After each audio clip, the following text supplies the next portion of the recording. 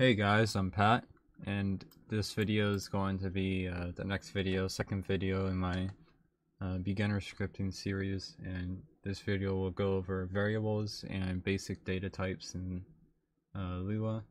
So the first thing we're going to do is we're just going to go ahead and make a script and serve a script service, so that way we can get into writing some code. And first, I'm just going to explain a little bit like what a variable is and what it does.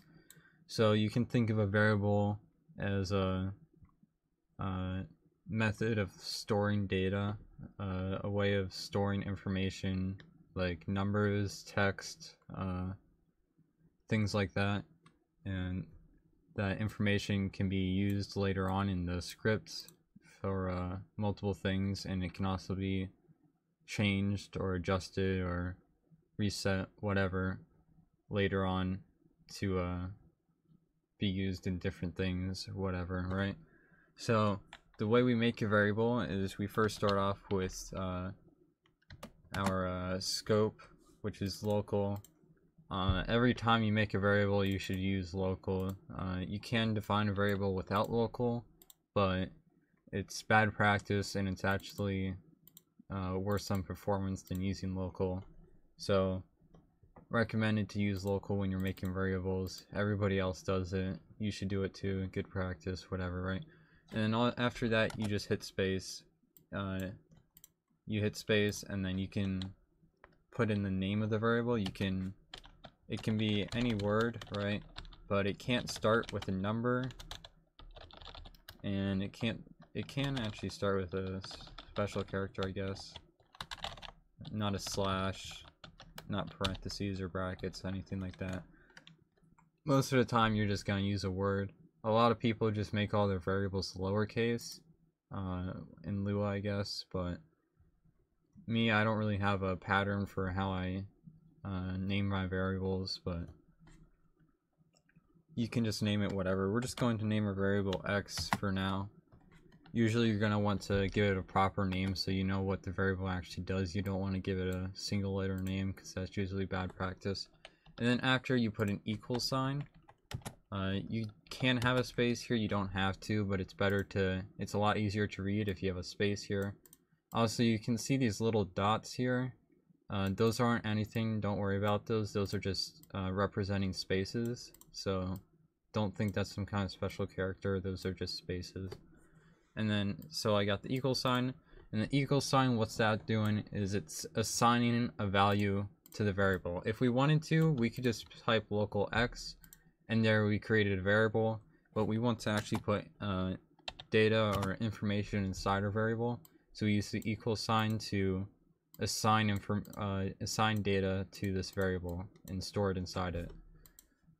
So it's called the assignment operator or whatever, right? And then after that, we can just put like a number like 121 or whatever, and there we store the number 121 in x. So now whenever we use x in our script, it'll be the same as 121, and we can also add or subtract from that variable. And now something to take note is in Lua, in any programming language actually, there's multiple different data types that you can store in a variable. So the first one obviously would be a number. So a number in Lua it can be a whole number, it can also be a decimal. So we can have like 121.10 like that, and it can also be a negative number as well. So you can put this minus symbol in front to represent it being a negative number, obviously. But there's also an integer, which is a whole number. Now, these data types aren't necessarily too important to you to know the difference between a number and an integer, but an integer is just a whole number, and a number has a decimal place. Integer doesn't. Just know that, you know, a number is its own data type. And then next one would be a string. So a string, you actually have to use quotes for it. So a number, you don't need to represent you typing a number in any way. As long as you just type a number alone, it knows that it's a number or an integer. But when you use quotes, that tells it that it's a string, and inside the quotes String is a type of data that stores text, so usually you'll have like numbers and words in there. You can put all kinds of stuff in there.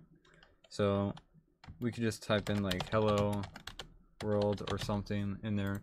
And now we have the string hello world stored inside of x. So now x is the same thing as hello world. And then the last data type would be Boolean, which is true or false. Pretty simple like that. It's either true or it's false.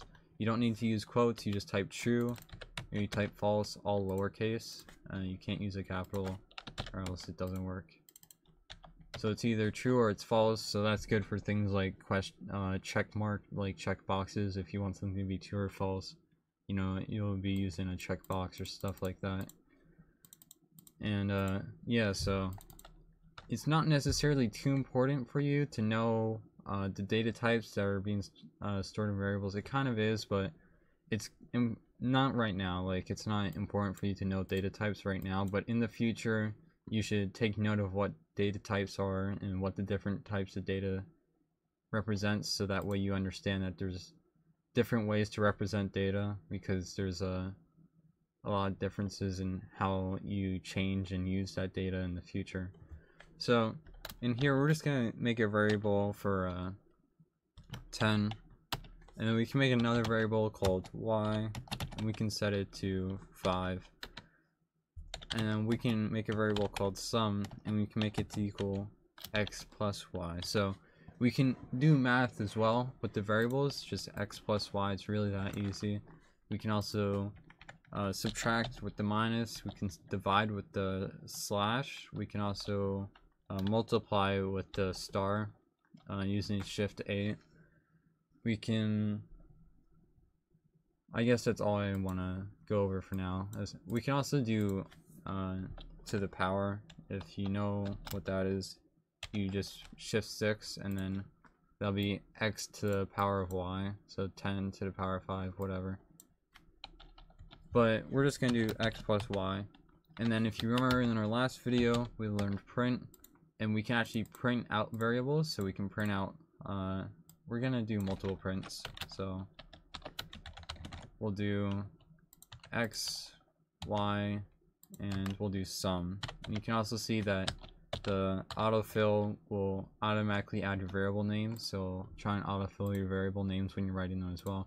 So now if we go ahead and show the output, we can test, and we can click run, and you'll see in the output we get our numbers. So 10, 5, and then 10 plus 5 is 15.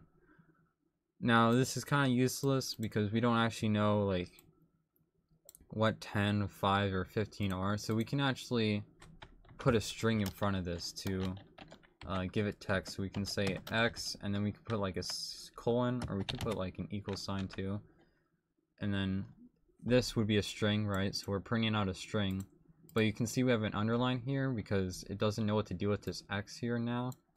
And in order to combine a string with another string or with a variable, you can use the dot dot. This is called concatenation, concating, whatever. It's kind of a weird word, but you don't really need to know that word too much. I mean, you kind of do, but whatever. That's just what it is. So use dot dot, and it allows you to combine a string with like a variable or another string.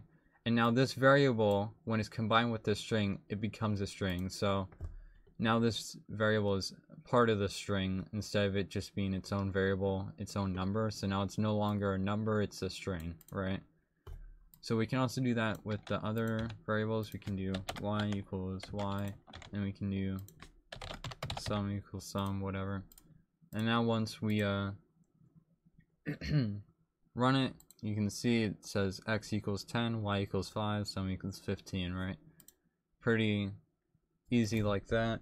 So you can actually define multiple variables in one line of code. So if we wanted to define x and y in one line, we could actually do it like this. We just add a comma after the first variable name, and then we pipe in our second variable, and then when we assign the value, we put a comma, and then we put our second value.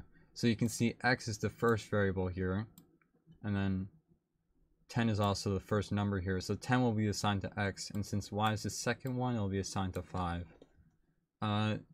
You don't really need to know this. It's not something that is commonly used. There's only like one case where it's really used kind of often, but it can be kind of useful. Some people prefer to make their variables this way. I don't usually make them this way unless I'm using a function. You don't know what that is, but that's not important right now. But you can see we can do this, and then we can run it the same, and we should get the same output, 10, 5, 15. So it's the same as before, right? Now, if you notice, when we close out of this, we can click on semi-equals 15, and you'll see it'll immediately take us to this line, and it'll have this line highlighted. If we click y equals 5, it'll take us to this line, and it'll immediately have it highlighted. So that's just kind of useful to know when you're using prints. You can easily get to where which print is printing out, so you know which print is printing out. But usually you'll know just by what it's printing, but that's something useful to know, right? One last thing, I guess, would be for me to go over comments. This isn't really a script where you need comments, I guess. It's kind of self-explanatory, but comments are just a way for you to add text in your scripts. They don't actually do anything as far as helping the script run or anything like that. They're kind of ignored when the script runs, but they allow the reader to have a way to make their scripts kind of visually appealing or easier to read, or, you know, ways of summing up what parts of a script does without the reader having to read over and trace what that part of the script is doing. So right here we can just say that we are getting the sum of x and y, if I can spell right. And then up here we can say that we're declaring variables x and y. So when you make a variable, you call it, when you declare a variable, you use local. I guess I actually forgot to say this, but when you use a variable a second time, like if we're taking x and we're setting it, see, we can do this just the same. Actually, I should have gone over this earlier, but we can actually set x to 20 now here. And you can see we don't use local because local would mean that we're redefining the variable, but that's not what we're doing. We're just changing the number in x to 20. We can also set x to be x plus 20, but there's actually an easier way of doing x plus 20. We can actually just do x plus equals 20. So now what we're doing is we're taking this value here and we're just adding it to the value that's already in x. We can also do minus equals, times equals, divided equals, you know, the same. So you can see now once we run this, it will give us a different output than before. Now I'll say x is 20, y is 5, and then 25 will be the sum instead, right? One last thing is, what we'll do is I'll just add this. So now we see x plus y times 2 would be the new sum. So if we hit run, we'll see that we get 30. So that doesn't make sense because 25 times 2 would be 50, right? Well, if you know Pemdas, you can realize that it takes into account Pemdas. So what it does is it does y times 2 first, because multiplication is done before addition and subtraction in Pemdas. So y times 2 would be 10, plus 20 would be 30, and that's how we got our sum of 30 there. You can actually use parentheses, or some people call them brackets. I call them parentheses. You should call them parentheses too. But we can use parentheses around x plus y to do x plus y first, and then it'll do the multiplication after, because parentheses comes before multiplication in Pemdas. So now this time we'll get 50. You can see in the output, right? I'm pretty sure that's all there are to go over variables. That's all there is for variables for now. Next video we'll go over if statements and conditions. And yeah, that's it for this video. I'll see you guys later.